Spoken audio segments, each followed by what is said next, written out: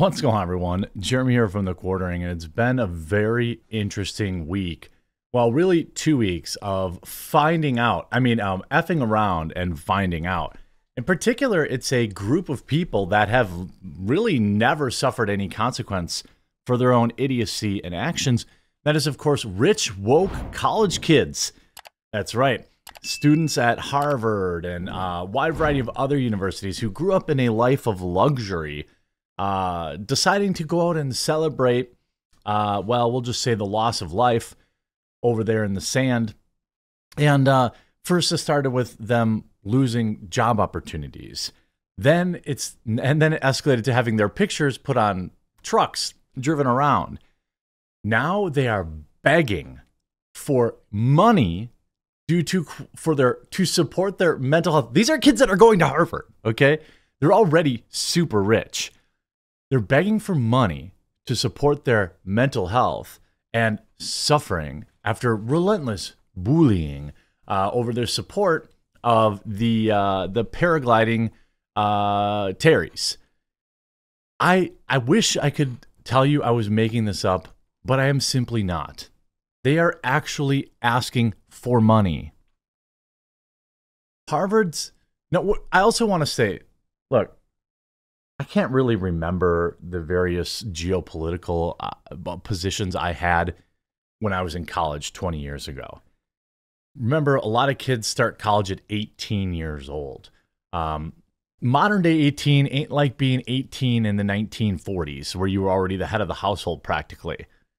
An 18-year-old in 2023 is a baby. They have very little life experience. Many of them have spent almost their entirety of their teen and formative years on the internet terminally. Having a bad take in when you're that young, I remember what it was like to be young. I remember like cranking Propaganda and like Crimpshine and all the 15 and all these bands, and really thinking, fight the power, all this kind of stuff. You're young.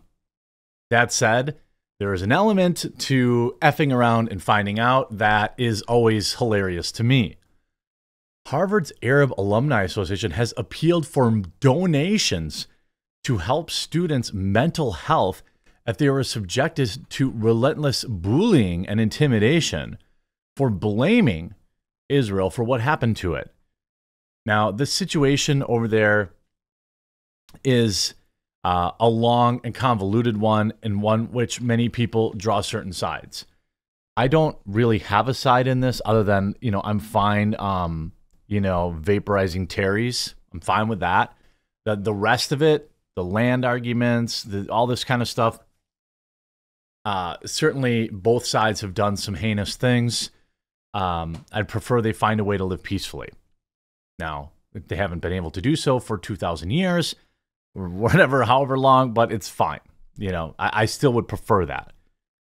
The Harvard Graduate Palestine Solidarity Committee issued a letter on October 7th, co-signed by 33 other Harvard student universities, stating that we, the undersigned student organizations, hold Israel entirely responsible for what's happening to them. The students leading the 33 organizations and the Solidarity Committee were named and faced calls to be blacklisted from future employment.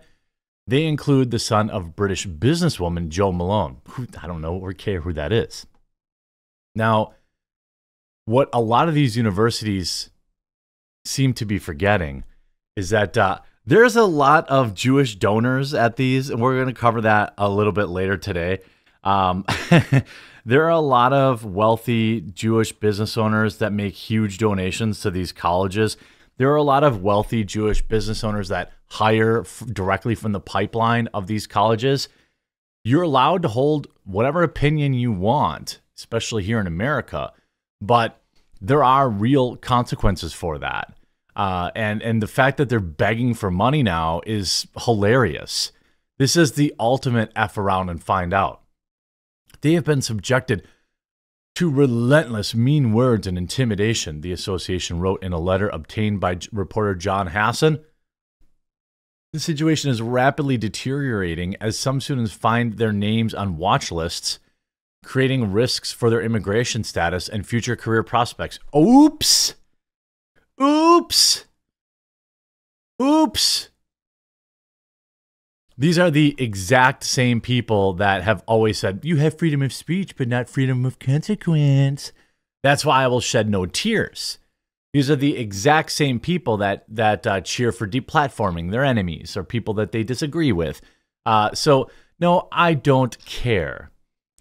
Our ask and plea is for all of you to extend your hand to these students and provide vital assistance they need within your... Why on earth would I give money to these people? You're already going to college. All you had to do was not screw that up.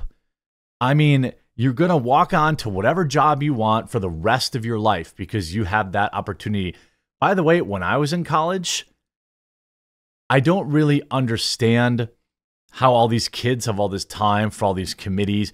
Man, I was working 26.5 hours a week because that's the maximum number of hours that Walmart would let me work because then they didn't want to pay me health insurance or whatever. 26.5 hours a week plus going to school. I didn't have time to be on any lame committees. All right. So I don't really, I mean, sorry, not sorry. Neither Harvard nor the association have responded to the Daily Mail's request for comment. I mean, I think that it's funny. Like I said, they require legal counsel, healthcare, mental health support, financial aid, or mentorship to navigate these turbulent and uncertain times that they completely brought upon themselves of their own free will. I've always said that there's been a very easy, clear line of delineation when it comes to having an opinion on this conflict. When people initially celebrated basically everything that kicked this off, at the festival, okay? It was very easy to say, like, I denounce that particular thing, but I still support, I don't know, sovereignty for Palestinian people or whatever the case may be. But these people didn't do that. They celebrated. They reveled in it. They fantasized about doing it themselves. You saw that with Alicia Keys, I think her name is, or whatever, some stupid musician. All these university professors who are here in America, living life very, very comfortably, want to insert themselves into that. Well, that's what happens. Cornell, another high-praised school, university professor calls the incident exhilarating and exciting. A Cornell University professor was caught on camera telling students that the incident was exhilarating. I mean, again, these people are showing you who they are. They live here in the United States, and they've got every opportunity available to them, but they still want to pretend like they're oppressed. You're some Palestinian kid going to an Ivy League school. Man, keep your head down and take advantage of the opportunity. I imagine that's what your parents would want. Is that cold-hearted to say? Probably. But you got out. Like, make the best of it. Don't ruin your entire life over this. That's, I mean, the idea that, like, here, UC Berkeley, law professor urges firms not to hire his own, quote-unquote, anti-Semitic students. A Berkeley law professor is warning future employees to not hire his own students. Stephen Davidson Solomon, who teaches corporate law at the University of California, Berkeley, claimed that some of his students at the college promoted hate towards Jewish people and therefore should not be given jobs. My students are largely engaged and well prepared, and I regularly recommend them to legal employers, Solomon wrote. But if you don't want to hire people who advocate for hate and practice discrimination, don't hire some of my students.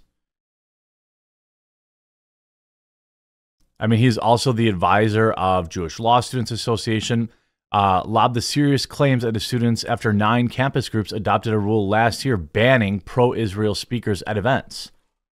really shouldn't be banning any speakers at any events, especially if you are receiving government funding. It's the whole situation is so wild to me. These kids really don't understand anything about it. I'm sure they decide we're gonna pick the side. We're gonna pick a side, and we're gonna go balls deep on it, and we're gonna and that's fine. That's fine. But now you're begging for money. You had an Ivy League education. You're a Harvard student. Okay, you got out, and you throw it all away. I guess I just don't care that much. I understand, the way that you feel about, what's going on perhaps in your homeland, but most of these people who are doing this are not from there. They're rich white kids that grew up rich and white. And they're just down for the cause. It's just like all those upper middle class white kids that went into the cities and did all that damage for old what's his name, okay? Except there were no consequences then. But you mess with some people, there are real consequences. And some of the things people say about groups are also, you see it play out, man. You can't screw with a lot of these. You just can't screw around sometimes, I'll say. There are real world consequences for these things. And begging for money when you're already an Ivy League student is pretty hilarious to me.